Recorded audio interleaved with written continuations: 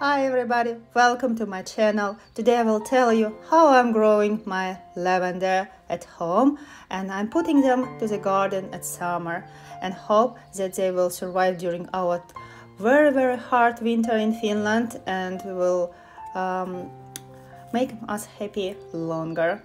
I will tell you in the autumn how I'm covering them, but now I will tell you how I'm growing. I'm growing them from the seeds.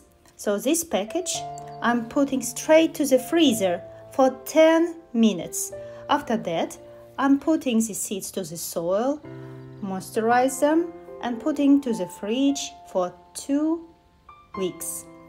And after that, planting them as normal. You can plant them straight to these pots. I was putting them firstly to this small pots, but then move them to the bigger. But you can use this one as well. So